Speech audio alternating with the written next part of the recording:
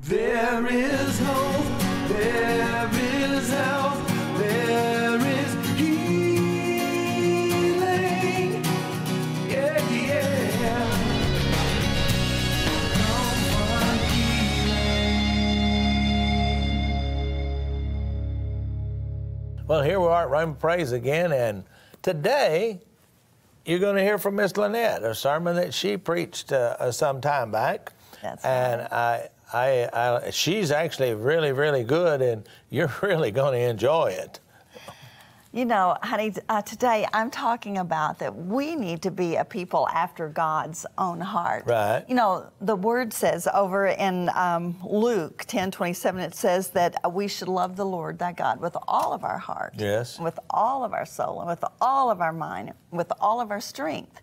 And, you know, if we're going to be successful in life, we have to focus on God, because He's the one that's going to help us to be successful. Right. And, you know, I think about the fact that God said that David was a man after his own heart. Yes. And yet, was David perfect? No. Absolutely No, not. he wasn't. You know, but, you know, the qualities that David had was that he was quick To repent. And quick to forgive, Right. quick to forgive others. And so, you know, in order to be a man, a woman after God's own heart, those are some of the things that we need to do, as well as others. So let's go right now where I'm speaking about people after God's own heart. Now, you know, the first thought I had is, what is camp meeting? What is camp meeting? You know, I remember my father-in-law, as actually we were probably the first ones that reestablished that name, camp meeting, into the charismatic movement, because charismatic movement didn't even know what a revival was, much less a camp meeting. And so as he was talking about what is camp meeting, now he went back further than my knowledge of what camp meeting was. And camp meeting, back when camp meeting was established, was, as he described it, a brush arbor, which I don't know that I've ever seen one, or a tent. Yes, now a tent, I know about a tent. My dad was a tent man. And it was like, you know, I do know about the, what did we put on the floor? Sawdust, and there was something else. Was it? Yeah, it was sawdust that we put on the floor. That's right. My dad always put sawdust in the tent. And then pallets. You know, people came expecting to hear from God. And you know, so then we ask the question, well, why do we have camp meeting? Well, you know, there are several reasons. First of all, as I said, we come expecting to hear from God. But in order to hear from God, guess what? We've got to take our place out of the environment that we've been in, getting away from the cares of life. And how many of you know that they're always there? Getting away from the cares of life. Getting away, as my mom would often say, and my dad would say this, honey, now I want to talk to you, but you need to clear your mind. Clear your mind. And I thought, okay, what am I supposed to do to clear my mind? In other words, quit thinking about anything else. Totally take it out of your thoughts. And how many times do we know that, especially in the world that we're living in now, as we multitask, that we really never clear our minds? I am sure that there are those of you right now that are surfing the internet while you're endeavoring to listen to me. Oh, by the way, you can post right now on Facebook and check into RHEMA Bible Church. I will let you do that. I don't think there is one for camp meeting. I tried. Is there one for camp meeting? Okay. Yeah, anyway, do whatever you need to do, okay? But you know, we think we can focus on more than one thing, and we pride ourselves in that. But you know, we really can't. I know I kind of gave up this vice, but I used to, when somebody would call me on the phone, when they're talking, I would be looking through my multitude of magazines that I get all the time. These are magazines that you can buy things from. You know, when you purchase things on the internet, they just keep on giving you magazines. And so I would just thumb through them while I'm listening.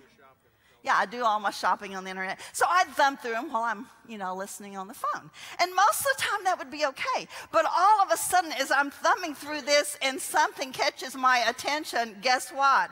I'm tuning out to what this person is saying on the inside, and I'm tuning in to what I want to go up and buy on the internet. One time that happened to me. My daughter was on the phone.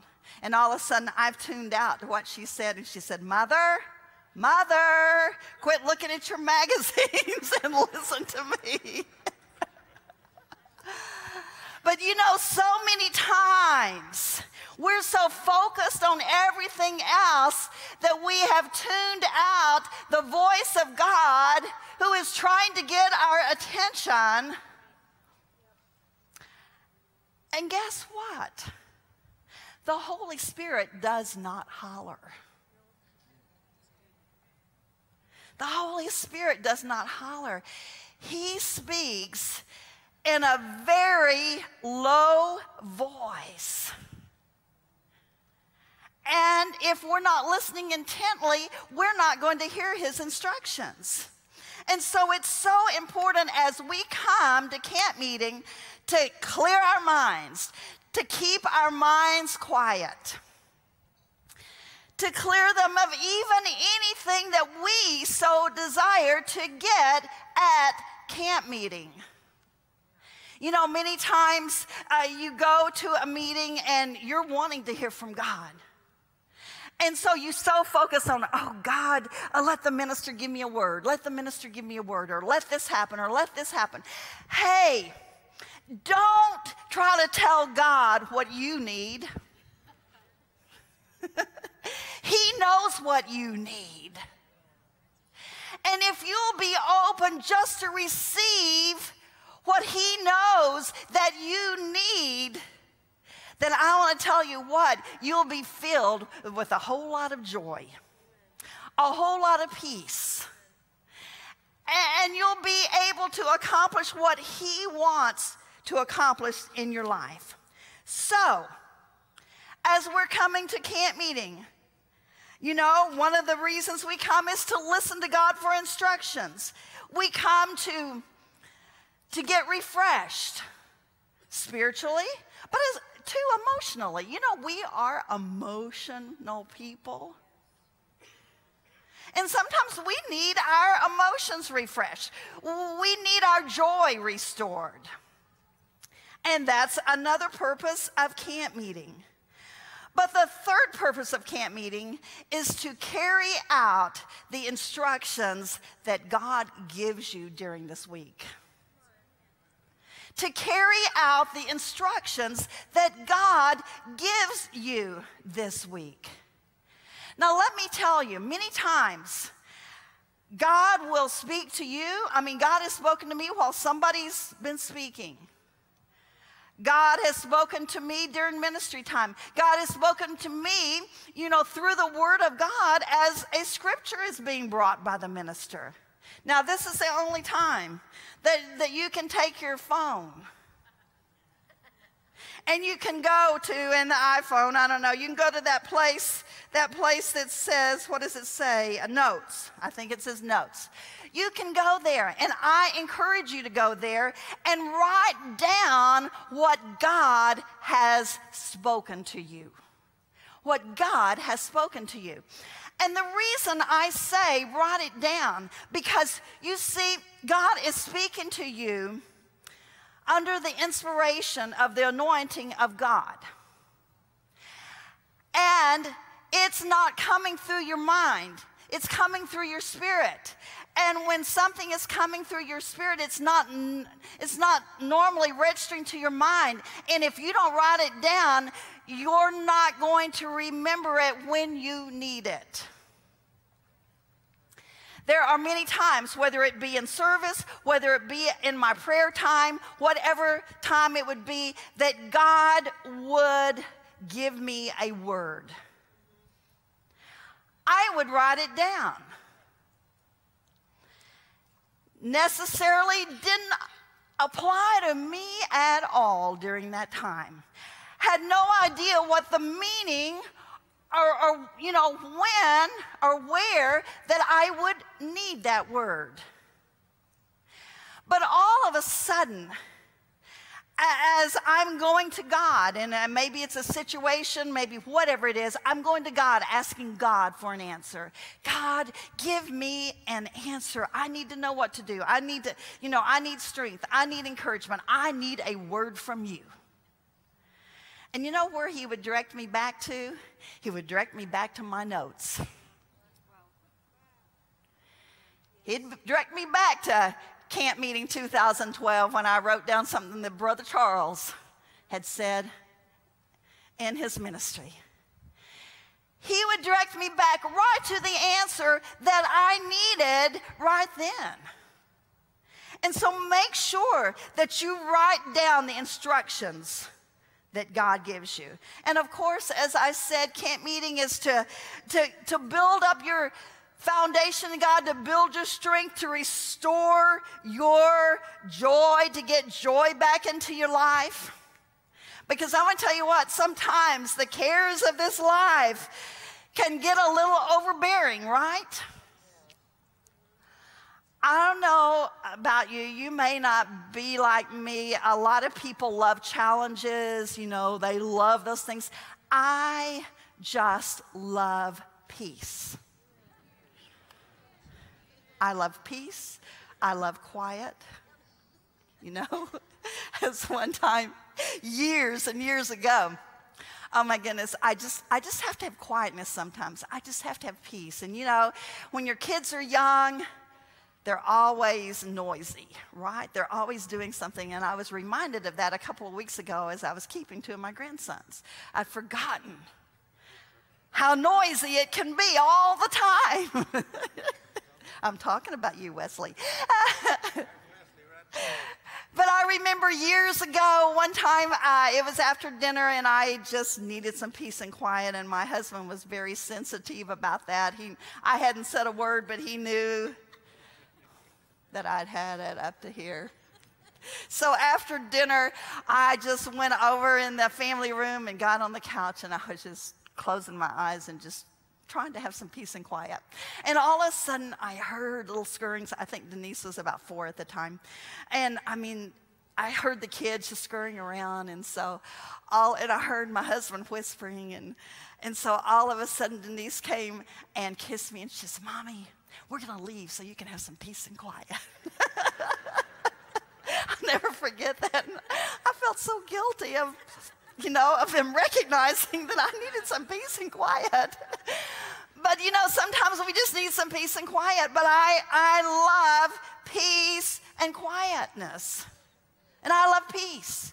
And so, one time as I was dealing with some things in the ministries and, staff issues, and I'd get one area just all, peaceful, and oh my Lord, a fire would come over here.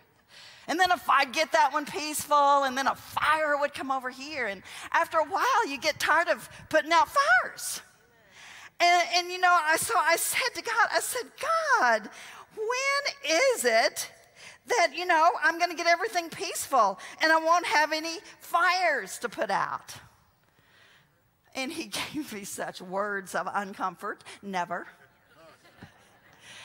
Never.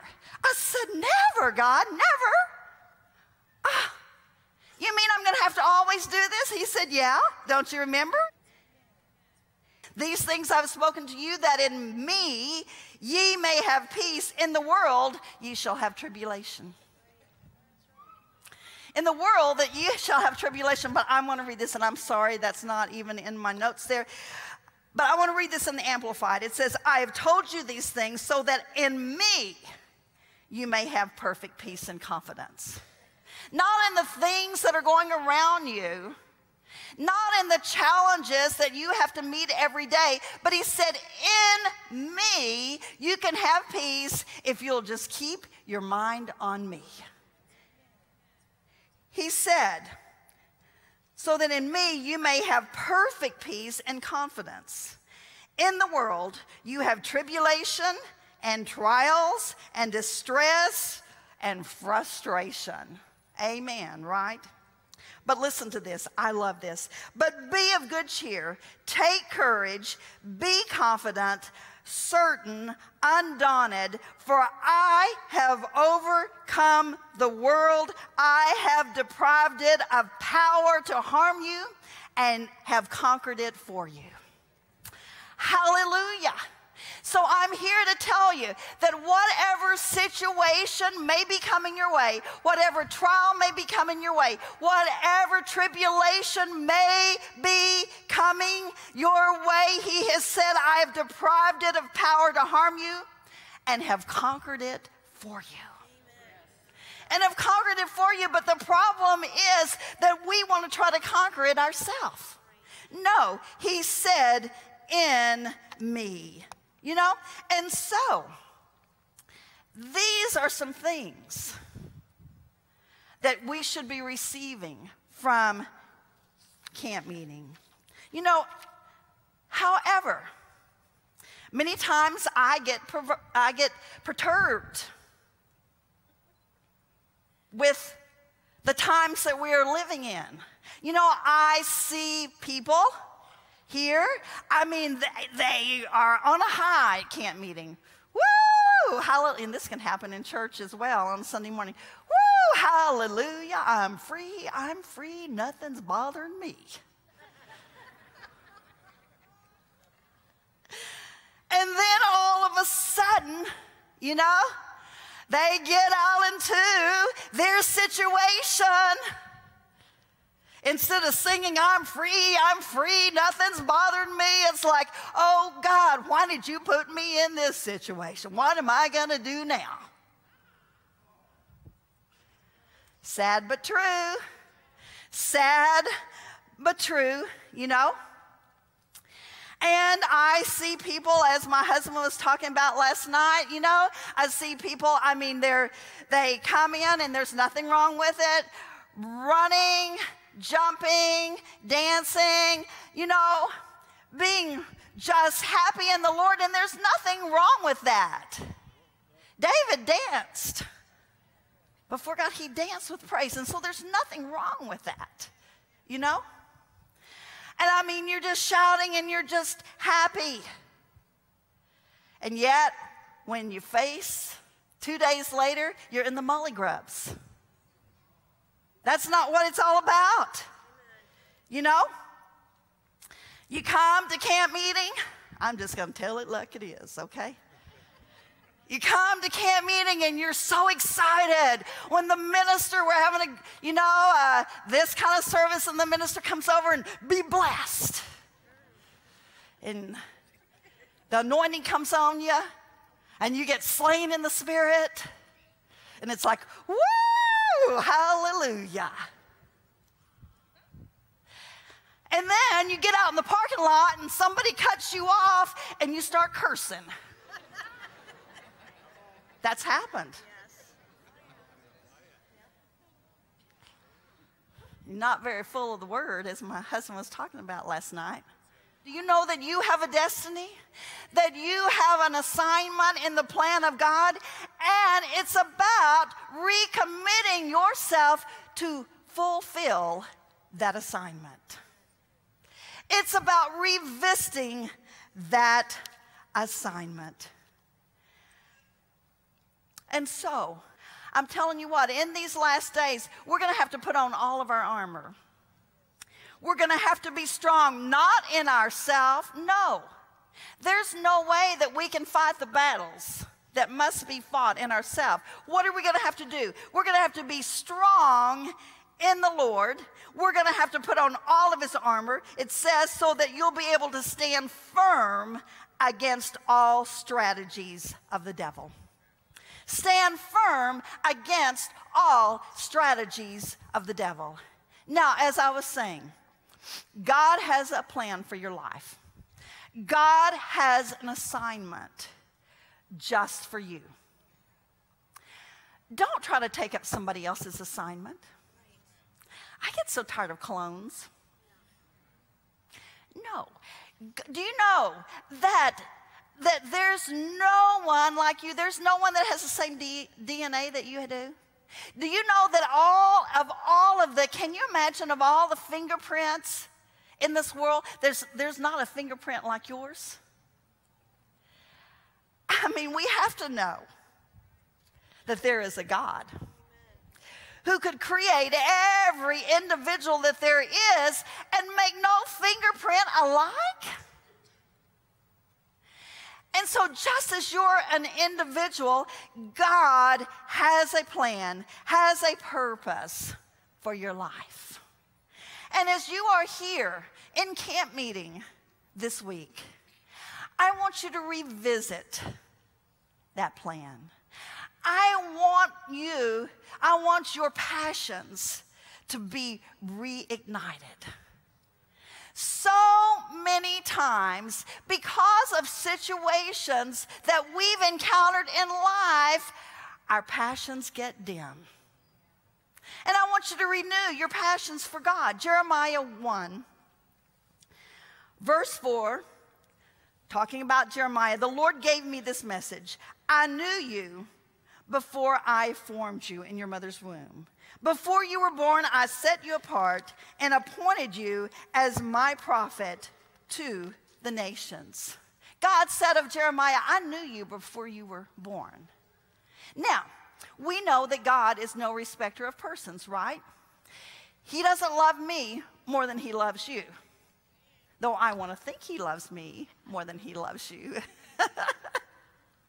But he doesn't. God loves each and every one of us equally. I would just encourage you today to place God first in your life. Yes. To trust him with all of your heart. Proverbs 3, 5, and 6 says, trust in the Lord with all thy heart, and lean not unto thine own understanding. In all thy ways acknowledge him, and he shall direct thy path. And as you trust in him with all of your heart, know this day that he will direct your path, and it will be a successful one, right? Oh, yes. You know, I'm thinking, honey, as the fact that we've used those scriptures all of our life. And sometimes trusting him just didn't seem like the logical thing to do. Right. Or exactly what he was telling us to do didn't seem the logical thing to do. But as we trusted in him, he has led us down the right path. Yeah. And you know what? Let me see that bargain bag. And it took faith, didn't it? Yeah, it took faith. Which is what this bargain bag is all about. Well, turn it around. You got it backwards. Right. Yes, so people our can see faith shield. That's right. Shield. And this bargain bag is activate your faith package. Yeah, it's got all kinds of good stuff in there. Let's see what's in it here. You want to see what's in it? All right, here we go. Blueprints for Strong Faith, my book. And then there's another one. Faith Takes Back What the Devil Stolen, another one of my sermons. And then The Real Faith, Dad, Exceedingly Growing Faith by Dad. And then a book that I really like, Speak to Your Mountain. And, you know, actually what it's talking about, impossibilities, different things that come up in your life. We're not going to speak to a physical mountain, but we're going to speak to these mountains that come up in our life according to what the Word of God has said. This is it's about 100 and, let's see what it is, 211 pages. And this is different messages that I preached on this thing about speaking to your mountain. So that's and then a CD by Dad called Words. And you know, words are containers. And they're either filled with faith, love, hope, or they're filled with hate and doubt and unbelief. Discouragement. Words actually they set the atmosphere. So that is a regular $41.75 value just for this right here, not counting the bag. That's right. But you're going to get the bag and everything in it for $19.95. You need to rush to your phone right now, That's or go to that computer and order it right now, because it's half price. It's That's half right. price. So you need to get a hold of the bargain bag. And don't forget, we got camp meeting coming up on Sunday. Starts Sunday, July the 20th through Friday night, July the 25th, right here on the RHEMA campus. And registration for RHEMA Bible Training College. Go right there to rbtc.org/trendsetters, and you can register online, or you can request a DVD to be sent to you that tells you all about the school. And of course, your big ladies conference coming up September 25 through 27. And you can register now for that. Yeah, online. at rhema.org/KTF. You can go to rhema.org and find out anything about us. And, and I want to thank all of you, because you know what? Without you, we couldn't continue to keep this on, and without your partnership. And we have word partners. And you can go right there to rhema.org/WPC and find out what a word partner is.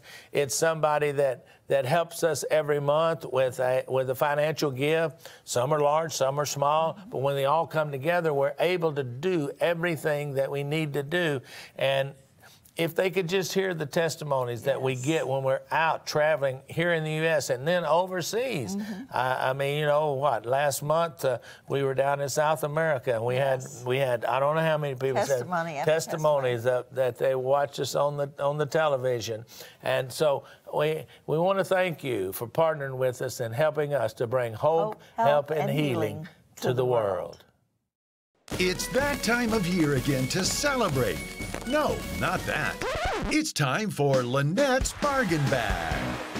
6 powerful faith tools and Lynette's Bargain Bag tote for only $19.95. With 3 powerful books by Kenneth W. Hagin, the mini books, Faith Takes Back What the Devil's Stolen, and Blueprint for Building Strong Faith, plus the inspiring book, Speak to Your Mountain.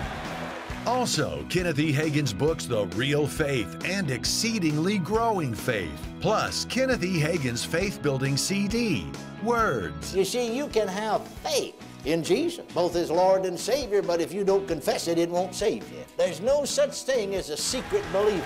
All 6 faith tools and Lynette's tote bag for only $19.95. Don't miss this awesome bargain bag. Call 888-PRAISE-8 or order online at rhema.org today.